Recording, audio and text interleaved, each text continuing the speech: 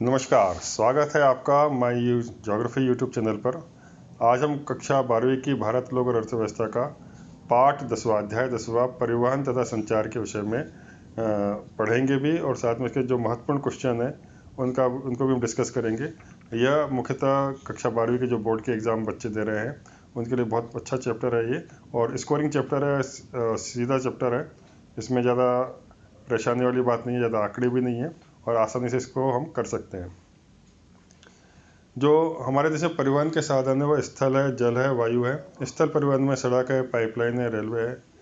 जल परिवहन में अंतरस्थलीय, सागरीय व महासागरीय मार्ग है। वायु परिवहन में राष्ट्रीय और अंतर्राष्ट्रीय है। स्थल परिवहन जैसे आप लोग सभी जानते हैं कि ये जो धरातल पर चलने वाली कच्ची सड़कों पर जो मार्ग होते हैं या पक्के मार्ग होते हैं, ये प्राचीन काल से ही हमारा इसका उपयोग किया जा रहा है एक स्थान से दूसरे स्थान तक जाने के लिए, साथ में सामानों को ले जाने के लिए। केबल मार्गों का उपयोग किया जाता है, पाइपलाइन का भी इसमें उपयोग किया करते हैं हम लोग सड़क परिवहन में।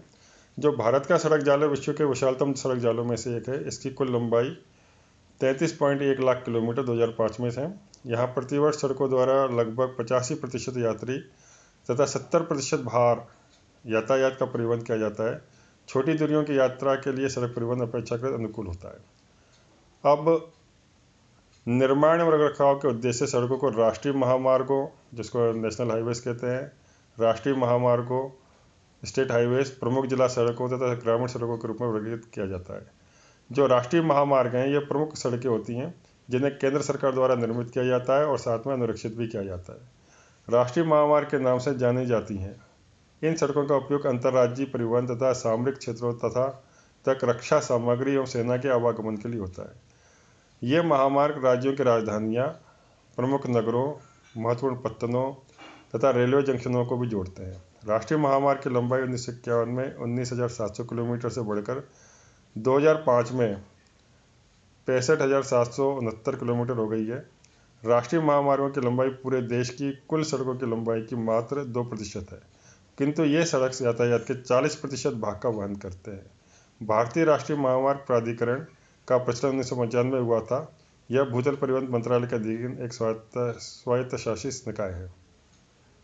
यहाँ पर हम देख लेते हैं इस आंकड़ों में कि जो भारत का सड़क जाल है, राष्ट्रीय महामार्ग है, उसमें 65,769 किलोमीटर की लंबाई है। कुल सड़क लंबाई का प्रतिशत 2% है। ये राज्य मार्ग है, राज्य महामार्ग है जो 1,28,000 किलोमीटर लंबा है, और यह सड़क मार्ग का 4% है। मुख्य जिला सड़कें जो है 4,70,000 किलोमीटर की है, और ये 14% इसका हिस्सा है। और जो ग्रामीण सड़कें हैं वो 2,65,000 265,000 किलोमीटर है, और इसकी कुल सड़क लंबाई का प्रतिशत है 80% है। तो राष्ट्रीय महामार्गों के विकास और रखरखाव का प्रचलन की जिम्मेदारी सौंपी गई। इसके साथ ही यह राष्ट्रीय महामार्ग के रूप में निर्दिष्ट स्थानों की गुणवत्ता के सुधार की संस्था है। राष्ट्रीय महामार्ग विकास परियोजना, जो स्वर्णिम चतुर्भुज, जिसको आप गोल्डन क्वाड्रिलेटरल के नाम से भी हम जानते हैं, एक बहुत अच्छी परियोजना है हमारे यहाँ देश की। और इसके अंतर्गत 5,846 किलोमीटर लंबी और 4x6 लेन वाली उच्च सघनता के यातायात गलियारे शामिल हैं, जो देश के 4 विशाल महानगरों दिल्ली, मुंबई, चेन्नई, कोलकाता को जोड़ते हैं। इसी तरह से उत्तर दक्षिण तथा पूर्व पश्चिम गलियारा है। उत्तर दक्षिण गलियारे का उद्देश्य जम्मू व कश्मीर के श्रीनगर से तमिलनाडु के कन्याकुमारी को 4,016 किलोमीटर लंबे मार्ग द्वारा जोड़ना है। पूर्व एवं पश्चिम गलियारे का उद्देश्य असम में सिलवर से गुजरात में पोरबंदर को 3,640 किलोमीटर लंबे मार्ग द्वारा जोड़ना है। इसी तरह से अब हमारे जो जिला सड़कें हैं, ग्रामीण सड़कें हैं जो गांव को जोड़ती हैं शहरों से। इसके अलावा जो अन्य सड़कें हैं, जिसमें अन्य सड़कों के अंतर्गत सीमांत सड़कें आ जाती हैं जो सीमाओं पे होती हैं, अंतर्राष्ट्रीय महामार्ग आ जाते हैं। 1960 सीमा सड़क संगठन का को देश की उत्तरी और उत्तर पूर्वी सीमा से सटी सामरिक दृष्टि से महत्वपूर्ण सड़कों को तीव्र और समन्वित सुधार के माध्यम से आर्थिक विकास की गति देने एवं रक्षा तैयारियों को मजबूत प्रदान करने के लिए उद्देश्य स्थापित किया गया था। यह एक अग्रणी बहुमुखी निर्माण अभिकरण है। इसने अति ऊंचाई वाले पर्वतीय क्षेत्रों से में चंडीगढ़ को मनाली तथा लेह से जोड़ने वाली सड़क बनाई है। यह सड़क समुद्र तल से औसतन 4,270 किलोमीटर की ऊंचाई पर स्थित है। तो सीमा सड़क संगठन बड़ा अच्छा काम करता है जो सीमाओं को जोड़ता है हमारे देश में। हमारे देश में सड़कों का वितरण समरूप नहीं है। सड़कों का घनत्व प्रति 100 वर्ग किलोमीटर है। 75.42 किलोमीटर अंतर्राष्ट्रीय औसत के साथ जम्मू और कश्मीर में मात्र 10.48 किलोमीटर से लेकर केरल में 387.24 किलोमीटर तक मिलता है। अधिकतर उत्तरी राज्यों तथा पूर्व दक्षिण भारतीय राज्यों में सड़कों का घनत्व ऊंचा है। यह हिमालय पर्वतीय क्षेत्रों, उत्तर पूर्वी क्षेत्रों, मध्य प्रदेश तथा राजस्थान में निम्न है। और इसका कारण यह है कि क्योंकि जो बड़े ऊंचे भूभाग होते हैं जहाँ पर सड़क बनाना बड़ा मुश्किल होता है, वहाँ पर सड़कें नहीं बनाई जा सकती, परंतु फिर भी हमारे देश के जो सड़क निर्माण योजना वाले हैं वो उसको सड़क बनाते हैं। अब आते हैं हम रेल परिवहन में। भारतीय रेल जाल विश्व के सर्वाधिक लंबे रेल जालों में से एक है। यह माल एवं यात्री परिवहन को सुगम बनाने के साथ साथ आर्थिक वृद्धि में भी योगदान देता है। महात्मा गांधी ने कहा था कि भारतीय रेलवे ने विविध संस्कृति के लोगों को एक साथ लाकर भारत के स्वतंत्रता संग्राम में योगदान दिया है। और साफ बात है क्योंकि जम्मू कश्मीर से कन्याकुमारी तक और यहाँ पे असम से लेकर के गुजरात तक सड़क जाल हमारे देश में सबसे ज़्यादा बना हुआ है। भारतीय रेल की स्थापना 1853 में हुई थी, जो मुंबई में चली थी। थाने से 34 किलोमीटर लंबी रेल लाइन का निर्माण किया गया था। देश में भारतीय रेल सरकार का विशालतम उद्योग है। भारतीय रेल जाल की कुल लंबाई 63,221 किलोमीटर है। इसके बाद इसमें कुछ ये आंकड़े दिए हुए हैं।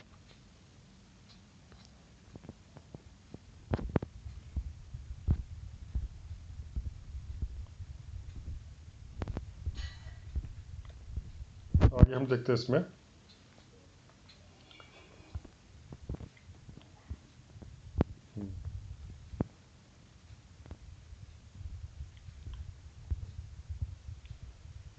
अब इसका ये भी बहुत इंपॉर्टेंट चीज़ें, जैसे जो हमारे यहाँ की ब्रॉड गेज है। ब्रॉड गेज है, इसकी जो दो पटरियों के बीच की चौड़ाई होती है 1.616 मीटर होती है। और ब्रॉड गेज लाइन की कुल लंबाई 40,807 किलोमीटर है, जो कि देश के कुल रेल मार्गों की लंबाई का 74.14% है। जो मीटर लाइन है, इसमें दो रेल पटरियों के बीच की दूरी 1 मीटर होती है और इसकी कुल लंबाई 13,290 किलोमीटर है, जो देश की कुल रेल मार्ग की लंबाई का 21.02% है। छोटी लाइन जो है, इसमें दो रेल पटरियों के बीच की दूरी 0.762 मीटर या 0.610 मीटर होती है। इसकी कुल लंबाई 3,124 किलोमीटर है, जो भारतीय रेल की कुल लंबाई का 4.94% है। तो ये इसके बारे में जानकारी थी। अब हम जल परिवहन के बारे में देखते हैं। जल परिवहन दो प्रकार का होता है, अंतरस्थलीय जलमार्ग और महासागरीय जलमार्ग। अंतरस्थलीय जलमार्ग में जो नदियों के ऊपर हमारे परिवहन होता है या जो समुद्र के जो बैक वाटर्स होता है उस पर परिवहन किया जाता है। तो रेल मार्गों के आगमन से पहले यह परिवहन की प्रमुख विधा थी, हालांकि इसे रेल व सड़क परिवहन के साथ कठिन प्रतियोगिता का सामना करना पड़ा। इसके अतिरिक्त नदियों के जल को सिंचाई हेतु बाढ़ देने के कारण इनके मार्गों के अधिकांश भाग नौ संचालन के योग्य नहीं है। इस समय भारत में 14,500 किलोमीटर लंबा जलमार्ग नौकायन हेतु उपलब्ध है, जो देश के परिवहन में लगभग 1% का योगदान देता है। इसके अंतर्गत नदियाँ, नहरें, पश्चजल तथा सकरी खाड़ियाँ आदि आती हैं। वर्तमान में 3,700 किलोमीटर प्रमुख नदी जलमार्ग चपटे तल वाले व्यापारिक जलपोतों द्वारा नौकायन योग्य है, जिसमें से मात्र 2,000 किलोमीटर का ही वास्तविक उपयोग होता है। उसी प्रकार 4,300 किलोमीटर नौकायन योग्य नहरों में से मात्र 900 किलोमीटर जलमार्ग यंत्रीकृत जलयानों के द्वारा नौकायन योग्य है। देश में राष्ट्रीय जलमार्गों का विकास, अनुरक्षण तथा नियमन हेतु 1986 में अंतरस्थलीय जलमार्ग प्राधिकरण स्थापित किया गया था। इस प्राधिकरण ने 3 अंतरस्थलीय जलमार्गों को राष्ट्रीय जलमार्ग घोषित किया, जैसा कि तालिका 10.4 में दिखाया गया है। ये दिखाया गया इलाहाबाद हल्दिया विस्तार, सदिया दुबरी विस्तार, कोट्टापुरम कोलम विस्तार। इसके बाद हम देखते हैं महासागरीय मार्ग। भारत के पास द्वीपों सहित लगभग 7,517 किलोमीटर लंबा व्यापक समुद्री तट है। 12 प्रमुख तथा 185 गौण पत्तन इस मार्ग को संरचनात्मक आधार प्रदान करते हैं। भारत की अर्थव्यवस्था के परिवहन सेक्टर में महासागरीय मार्गों की महत्वपूर्ण भूमिका रही है। भारत में भार के अनुसार लगभग 95% तथा मूल्य के अनुसार 70% विदेशी व्यापार महासागरीय मार्गों द्वारा होता है। अब वायु परिवहन करते हैं। वायु परिवहन एक स्थान से दूसरे स्थान तक गमनागमन का तीव्रतम साधन है, को सबसे फास्टेस्ट यही चलता है परिवहन में। इसमें यात्रा समय को घटाकर दूरियों को कम कर दिया गया है। यह भारत जैसे विस्तृत देश के लिए बहुत ही आवश्यक है। हमारे देश में दो तरह के वायुयान चलते हैं। राष्ट्रीयकरण के बाद भारत में वायु परिवहन का प्रबंधन दो निगमों द्वारा किया जाता है, एयर इंडिया और इंडियन एयरलाइंस द्वारा किया जाता है। एयर इंडिया यात्रियों तथा नौभार यातायात दोनों के लिए अंतर्राष्ट्रीय वायु सेवाएं उपलब्ध कराता है। यह अपनी सेवाओं द्वारा विश्व के सभी महाद्वीपों को जोड़ता है।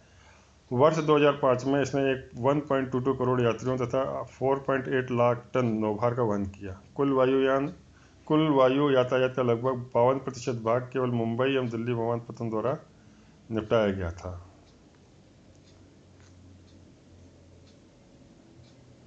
इस चीज़ को हम समझ लेते हैं कि मुक्त आकाश नीति बहुत इंपॉर्टेंट चीज़ है। ये क्या होती है?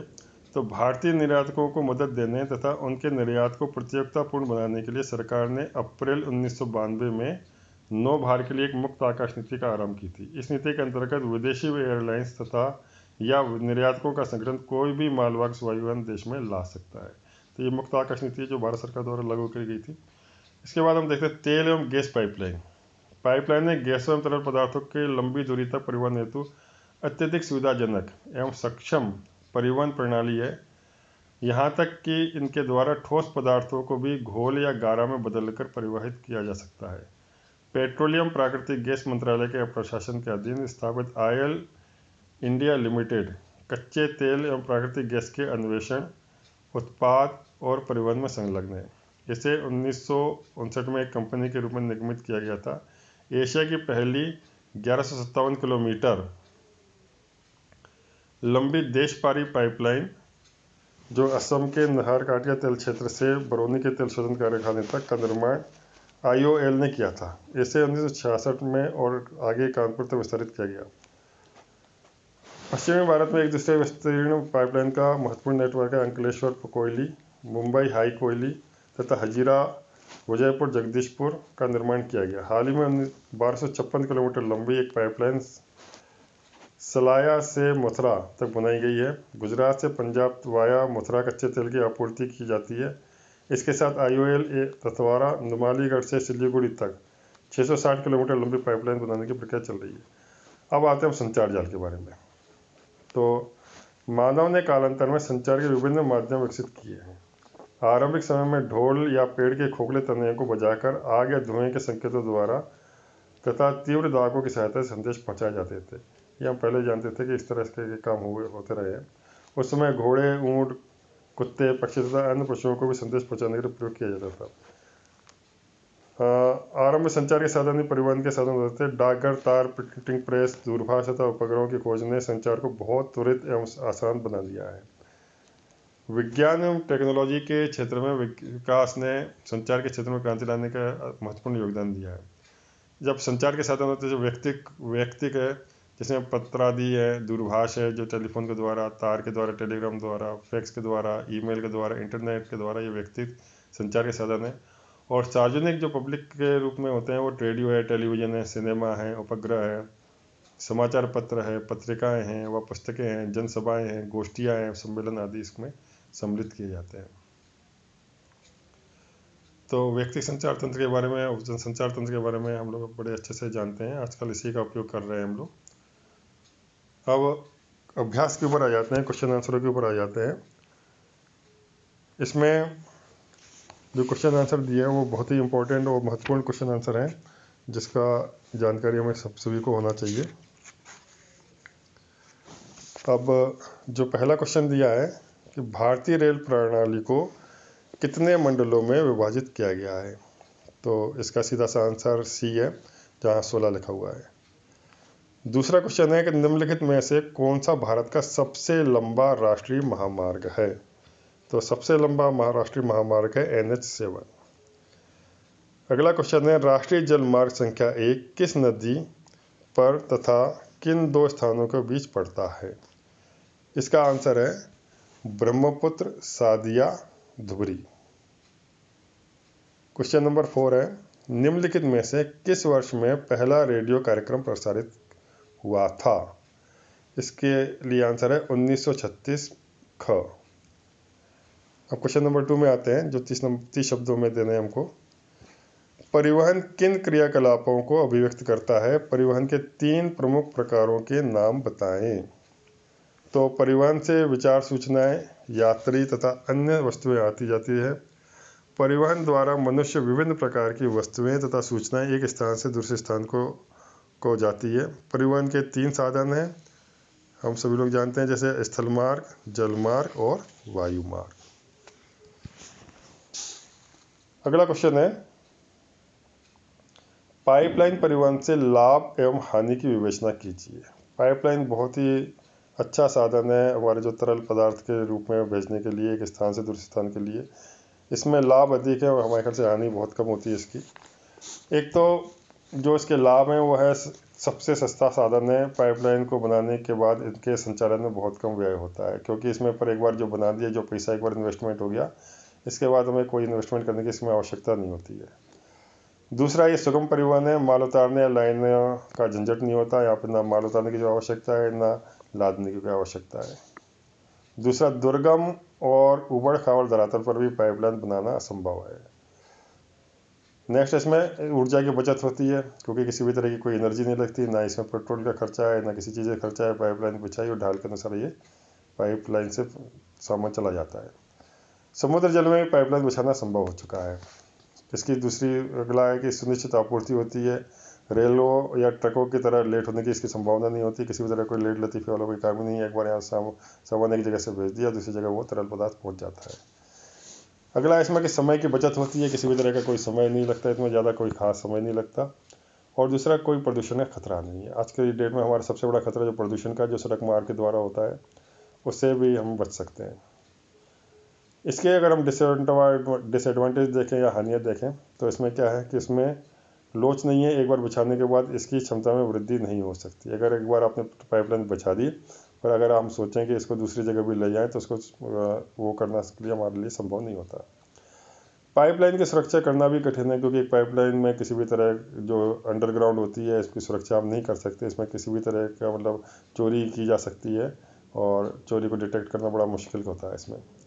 भूमिगत पाइपलाइन की मरम्मत में कठिनाई आती है, क्योंकि कहाँ पे लीकेज हो रही है या कुछ लीकेज हो गई, जैसे अधिकतर जब पानी की पाइपलाइन कहीं फट जाती है या टूट जाती है, तो उसको हमको सुधारना बड़ा मुश्किल काम हो जाता है। पाइपलाइन के टूट जाने से अधिक हानि भी होती है। तो ये क्वेश्चन इसका था। अगला क्वेश्चन था तीसरा दिया कि संचार से आपका क्या तात्पर्य है। संचार का मतलब है कम्युनिकेशन से होता है हमारा।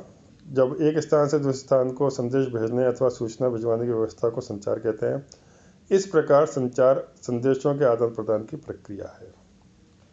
क्वेश्चन नंबर 4 है, भारत में वायु परिवहन के क्षेत्र में एयर इंडिया तथा इंडियन एयरलाइंस के योगदान की विवेचना करें। भारत में वायु यातायात का आरंभ 1911 में हुआ था, जो इलाहाबाद और नैनी के मध्य आरंभ हुआ था। भारत में 2 कंपनियों द्वारा यातायात प्रमुख रूप से चलाया जाता है। अब ये कौन सी कंपनियाँ, 2 कंपनियाँ कौन कौन सी हैं? ये है एयर इंडिया और इंडियन एयरलाइंस। एयर इंडिया अंतर्राष्ट्रीय सेवा प्रदान करती है। तो जो एयर इंडिया है हमारी, फिर से याद रखें इसको, कि अंतर्राष्ट्रीय सेवाएं प्रदान करती हैं। हमारे देश से दूसरे देशों में ये माल का वहन करती है या पैसेंजर का वहन करती है। यह विश्व के सभी प्रमुख नगरों को मिलाती है। 2005 में इसने 12.2 मिलियन यात्रियों तथा 4.8 मिलियन टन माल को ढोया था।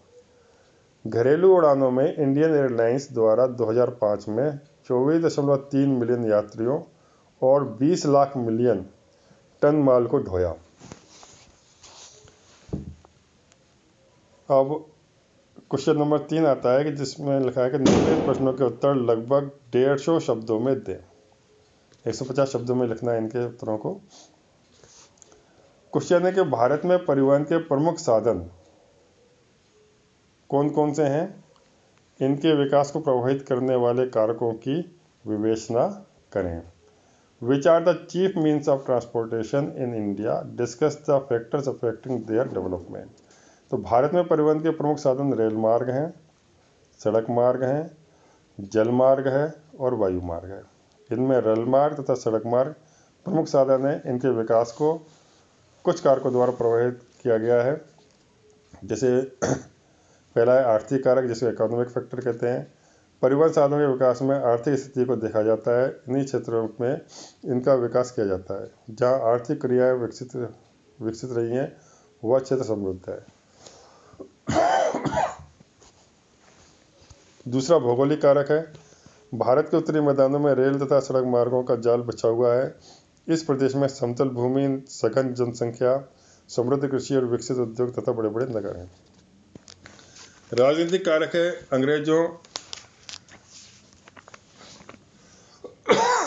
अंग्रेजी शासन ने रेलों के प्रमुख नगरों से ही जोड़ा गया था, लेकिन स्वतंत्रता के पश्चात देश में रेलों सड़कों का विकास हुआ है। अगला क्वेश्चन आता है कि भारत के आर्थिक विकास में सड़कों की भूमिका का वर्णन कीजिए।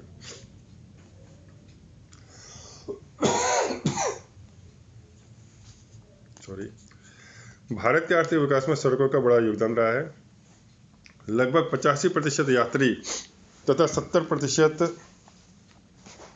माल सड़कों द्वारा ही एक स्थान से दूसरे स्थान तक पहुंचाया जाता है। सड़क परिवहन का ग्रामीण क्षेत्र में छोटे स्थानों को जोड़ने में बहुत बड़ा महत्व है। इसमें ग्रामीण अर्थव्यवस्था में सुधार आ गया है। गांव बड़े नगरों से जुड़ गए हैं। सड़कों के प्रबंधन के अनुसार उनको राष्ट्रीय महामार्ग तथा राजमार्गों में प्रमुख रूप से विभाजित किया है। कुल परिवहन के क्षेत्र में सड़क मार्गों की भागीदारी में निरंतर प्रगति हो रही है। इसका मुख्य चरण सड़क परिवहन का लचीला होना तथा दुर्गम क्षेत्रों में भी निर्माण संभव होता है। सड़कों की भागीदारी 1993-94 तक 1500 अरब यात्री किलोमीटर थी, जो रेलों के अनुपात में 4 गुना अधिक थी। अब यात्रियों की संख्या तथा माल ढुलाई भी कई गुना बढ़ गई है।